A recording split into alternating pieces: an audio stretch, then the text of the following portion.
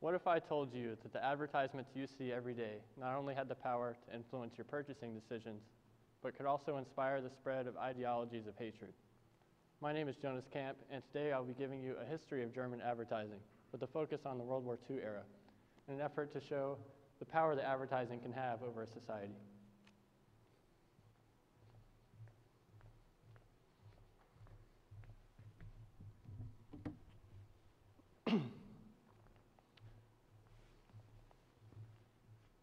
I'm from Chattanooga, Tennessee, which recently has established a new Volkswagen assembly plant. With that, many German families have come to Chattanooga, and there was a need to establish an international curriculum in my high school. This is the International Baccalaureate program. Within this program, I was able to learn alongside German students and became interested in German culture. This understanding of German culture should aid me in my advertising major, as it will help me to understand the global scope of the industry. Now, why is this relevant? Well, there are benefits to working internationally, whether we do it one day or not. That involves the development of communication skills, such as precise wording when speaking across cultures, and also the idea of becoming more international minded. This involves the understanding of different business structures, which can help you to solve problems with unique solutions and can also give you a competitive advantage over others in your field. Now, today we're going to be talking about advertising through a history of Germany. We're going to be talking about the early advertising years, pre-war years in World War II, and post-World War II and modern advertising eras. Now, a bit of a history. Germany became an industrialized state in the 1870s. This led to a growth in population, an increase in wealth, and an increase in the ability to purchase consumer items. In 1894, the Imperial Patent Office was founded. This allowed companies to patent their ideas for items such as food, clothing, and tobacco, as well as other products. In 1907, Hermann Mutesius's Deutsche Werkbund was created, which allowed companies to advertise their products with unique selling points. This created advertising in its earliest form. The individuality of brands was stressed during this time. Now, that takes us to World War I, where advertising saw a decline. In the years following, Germany was forced to pay harsh reparations payments. But in 1925, the United States bailed them out, reestablishing their market. With this came innovations in advertising. The use of scientific research in areas such as psychology made ads more effective. There was also a change in social distinctions. No longer were people seen for the traditions of the Wilhelmine period, but were instead seen for their ability to purchase consumer items. German artists sought to create a unique image. Here we see this Trumpf Schokolade ad, which is a German chocolate brand. And you see how artists sought to use bright colors and stylized artwork rather than photography, which was common at the time. Now, advertising began to be used also as a tool to spread ideologies. We see international brands also using these ideologies to sell products. We have Coca-Cola in the creation of Fanta and Guinness. Here we see a Fanta ad using Hitler's image. Fanta was actually a Nazi Germany creation.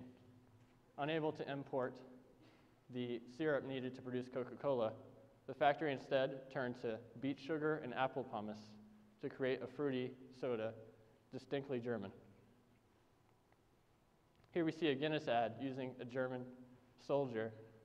It states, "It is time for a Guinness."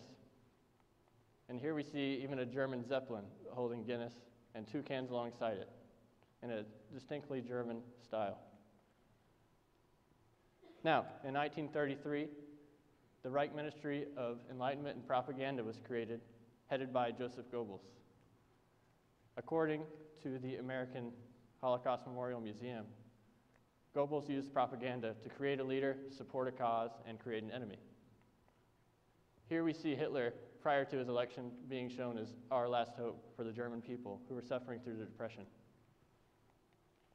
Here we see Hitler being established as a man of tradition, shaking President von Hindenburg's hand. Here we see a different type of ad, advertising for euthanasia in German hospitals. During the war, German soldiers who were wounded and people who were ill were seen as a burden on their country. It states, living only as a burden. Here we see the anti-Semitic propaganda that was present throughout Germany during this time. The people truly believed that the Jews were the problem because that was what was given to them. It states, behind the enemy's strength, the Jew. Now, because propaganda was handled by the government during this time, advertising bounced back immediately after the end of the war in its traditional form. There was an international presence, however, with American agencies beginning to merge with German agencies. This created some of the largest agencies that we know today, such as McCann Erickson, Ogilvy and Mather, and DDB. There were also independent German agencies, such as Die Werbe and Essen. Here we see one of their ads. It states, take a break and drink a cola. Notice how it could almost pass as an American ad. Germans sought to create a unique voice through humor, of all things, the last thing that the Americans expected following the atrocities of World War II. Here we see a famous DDB ad, which states, and if you run out of gas, it's easy to push. The last thing the Americans expected were for the Germans to use self-deprecative humor, but here we see that the Germans were able to break into the American market. Unfortunately, economic difficulties would lead to the lessening of Germans' influence on the advertising industry. The reunification of West and East Germany would make Germany the third largest advertising market in the world, but it remains small in scope. From this study from Statista, it shows the television advertising numbers for the major countries. We see that the United States is far beyond Germany, which ranks 5th. So advertising in Germany is small in scope, but we do see the impact that it's had on advertising today. So today we've talked about how advertising was a response to industrialization and consumerism. We've also seen how advertising is a response to social and political movements. We've seen that it can sell both ideologies and products.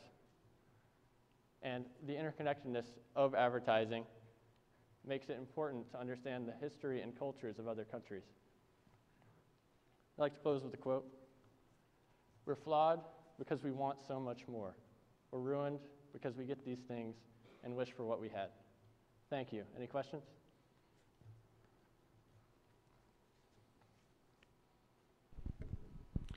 In the run-up to World War II, you saw that there were a number of ads that pushed government policies, so that the party line, whatever it was being espoused by Hitler, was something that was going to be finding its way into advertising.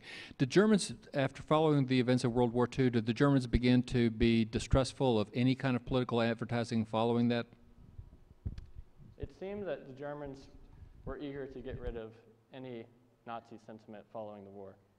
And you see that continuing today with the Nazi symbol being banned in Germany. And really, they just choose not to address it at all. What about any other political advertising? Has that changed in tone and tenor because of the events leading up to World War II? I would say that propaganda is still as strong as it's ever been. In America, we have a free market, and so we are able to express dissenting opinions. But in other countries, they don't have that freedom. So advertising is just, and propaganda is just as strong as it's ever been. All right. Thank you.